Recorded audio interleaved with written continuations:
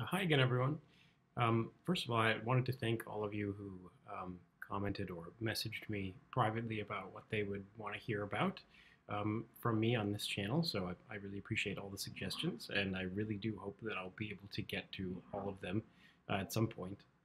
One sort of common thread that I seem to have found running through them is that people seem to really want to know how to, for lack of a better word, realize sort of fancy continuo parts. How do we turn something that sounds like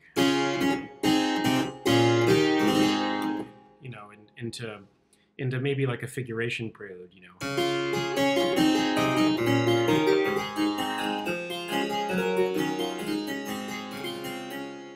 or something like that. And I really think it would be pretty much impossible to get from 0 to 100 in one video, and I also think it would be impossible to cover all levels of skill in getting from not knowing how to read a figured bass to creating a figuration prelude, by which I mean something with sort of a running rhythm over a bass that you're given. But I would like to do my best to give a summary and kind of touch on the beginning and the end, and I will fill in the gaps in due time. So I thought I would start by introducing those of you who are maybe a little bit green to continuo the way that I learned with my first teacher, Ed Parmentier. So those of you who studied with him or know about this will either feel nostalgic or get PTSD from what I'm about to show you, which is called harmony boxing. And this is, I think, a great way for beginners to learn how to just sort of get their feet wet with figured bass and develop some good finger habits. So let's dive into it. So what exactly is harmony boxing? I have in front of me a Corelli violin sonata. This is Opus 5, number 1 in D major. It has a particularly easy continuo part, and so harmony boxing will be particularly clear and simple for this one, which is why I chose it. So how does one harmony box a figured bass? Well, essentially one just draws a box around the harmonies, and when they change, you draw a new box. So for example, this part of the measure here is just D major, so I just label it with a capital D. This part of the measure here is A major, okay, and I know that because the violin is etching out an A major chord, and it's doing the same thing with D major over here. But if I didn't have the violin part, theoretically I'd know it from the figures, but we really shouldn't always trust the figures, as you can see immediately by this missing 6 on the A. And in fact, I also see that this 6 is wrong, and it probably should go there. So lesson here is that whether you're really, really great at continuo and have been doing this your whole life, or you're brand new to it, you really should be spending some time with the score before you sit down and play it. So I'm just going to keep going here. Both of these chords in the next measure, the first and second beat, are different. This is B7 and this is E7. And this is A again. So you'll notice that I'm actually using, I'm using straight up jazz notation for this.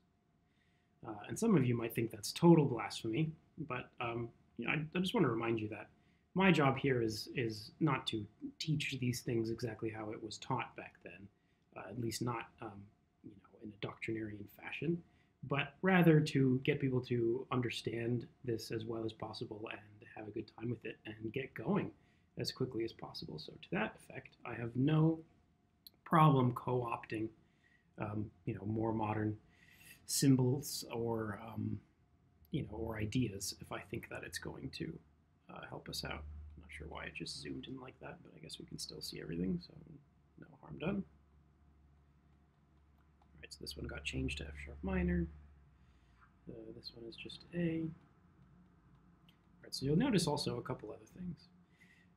You'll notice that even though this is A major and this is A major, the bass notes are different. So I haven't labeled these differently. I haven't written this as A6, for example. And the reason I'm doing that is just for simplicity. I only really care about what the right hand is doing and what chord it should be playing. So, either way, that's A major, and I understand that that's a very ahistorical way to think about it, but it's going to help us out later, as we shall see. So I'm just going to do a bit more. We're not encountering any of these here, but when we get to minor, just a quick refresher, this is a symbol for diminished, right? So if I write B diminished, that just means B, D, F. If I put a slash through it, that means half diminished. So that would be, for example, this would be B, D, F, A. And for diminished sevens, which is just a chunk of minor thirds, so like B, D, F, A flat, I actually just put an X. Put an X because that's what my teacher did, and also because, you know, diminished seven chords don't really have a root. They have 4 roots, so it doesn't technically make sense, I guess, to give it a root. But you'll, of course, play the bass note under it that's written if you have such a thing. And here, actually, we have our first diminished chord. This is technically D sharp diminished. There's technically no B in this chord.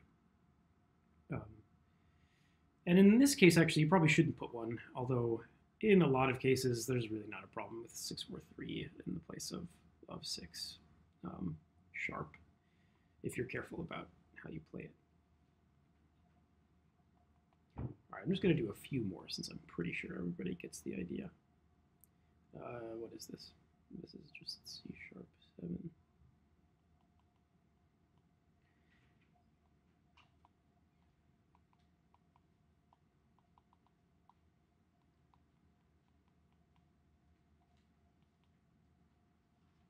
And lastly, E. So notice this is not D and then D again also.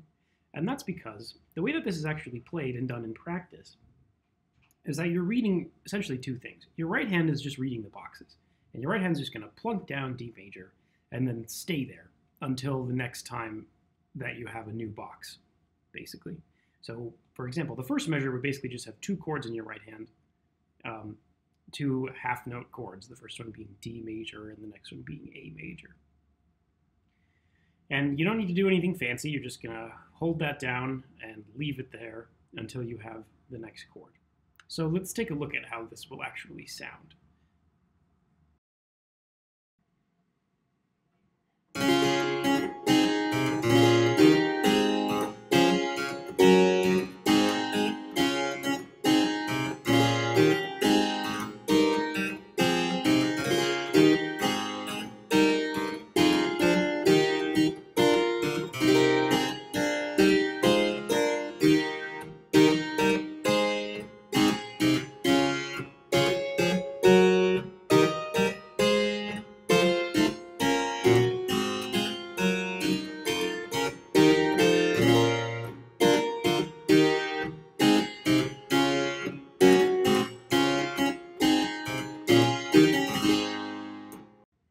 All right, so pretty simple and effective, right? Nothing fancy.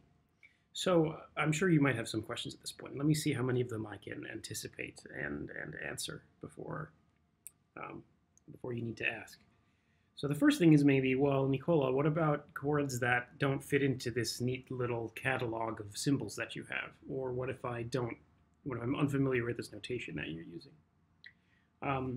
Well, I mean, one of the things that I didn't really say before is that this is probably only going to work if these chords are easy for you to read and you can quickly find, for example, A major or A major first inversion on a piano or a harpsichord. And if you can't, then I would probably spend some time with the repertoire first before diving into this continuo stuff. For the rest of us, I really think you pretty much have everything you need with uppercase, lowercase, sevens, diminished, half diminished, and fully diminished 7. There is some ambiguity with the type of 7 chord. So for example, if I see this, I think like C dominant 7. So I think, this chord.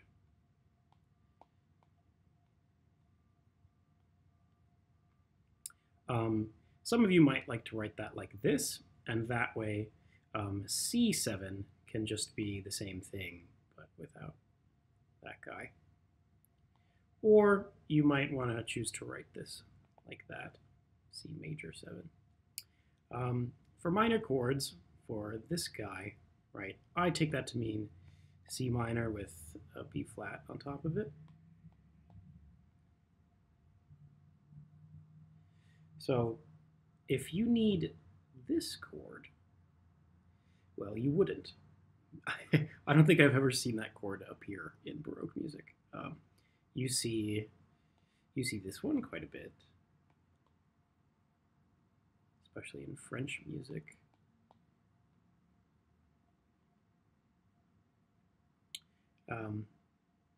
but not so much this one. So in the situation that you do have a chord that doesn't really have a name, and it does happen once in a while. Actually, just today I was playing some Purcell, and it happens extremely frequently in Purcell. And it's a good thing because his inner parts are so fascinating. You get all of these motions that you don't normally get, and it creates all of these interesting harmonies. And in these situations, I will probably just not write anything. The figure itself will be strange enough and unfamiliar enough that it will look like its own sort of symbol, and it'll look a bit like an address book sometimes when you're playing Bach or Purcell, and that's just the way it goes. In extreme situations, for example, actually just today I saw this chord.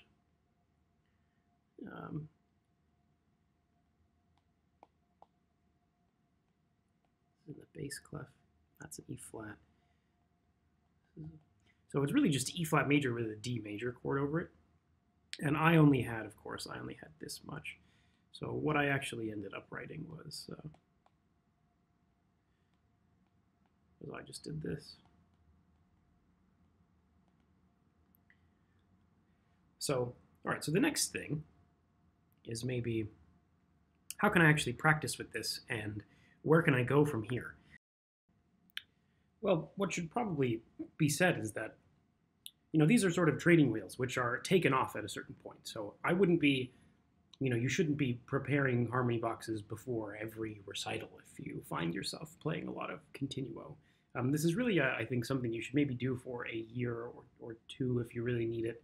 And then just kind of take them away. And you might feel nervous about doing that at first, but you'll find that actually you probably don't even need figures, let alone harmony boxes, after you've played enough of this. So what's a good sort of practice regimen, and where can we go from here? So I would say probably a good idea is maybe one sort of 5 to 10 minute piece or pieces per week. So, something like a multi-movement work like a Corelli sonata, or like a Handel cantata, his early solo ones. And these are actually particularly good because they have a blank middle line, the most common edition, so you can write in things that you might need to write in.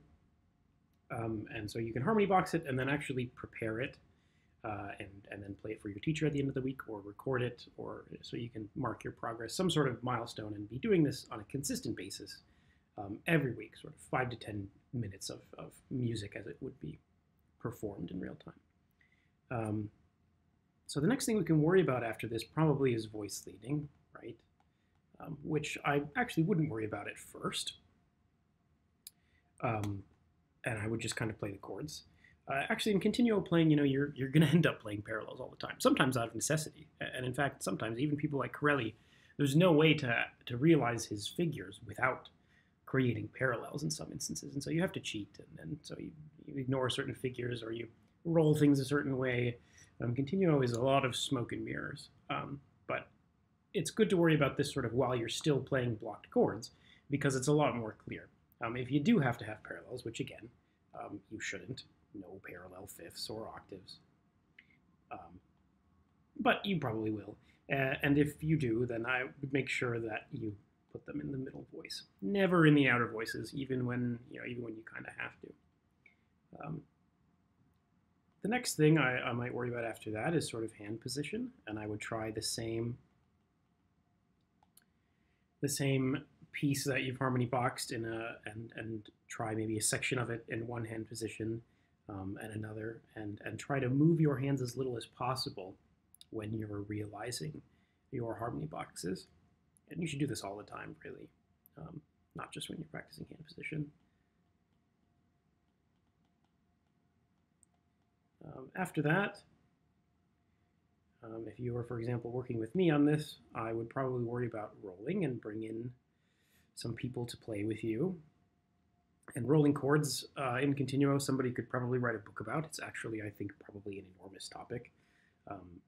And it has a lot of power depending on how they're placed and how they're done and how quickly they're done and how sloppy they sound or how beautiful they sound. I think it's pretty good for harpsichord technique and definitely important for ensemble playing, but probably not so pressing an issue for people who are learning figured bass as a springboard for keyboard improvisation, which I think is most of you.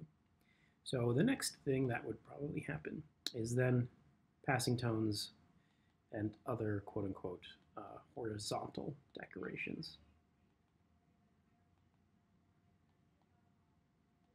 which will be the subject of my next video.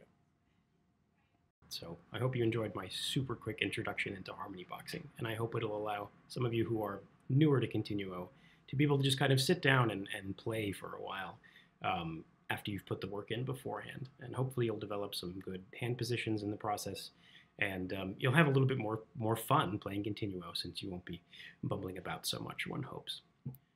So next week, I hope to create a video about figuration preludes, meaning some running notes that take care of the harmony in your right hand while your left just takes care of business on the page. And I think this will be a good window into the much more general topic of decorating figured basses and all of the different situations that this may or may not apply, and how this can be transported to good technique in improvisation and partimento. So I hope you'll join me for that, and in the weeks that follow next week, I'll hopefully try to fill in some gaps over time about basso continuo. Not that this will be a series entirely about basso continuo, but it's a very important topic that we could probably talk forever about. So got my work cut out for me already. All right, thanks everyone. See you next week.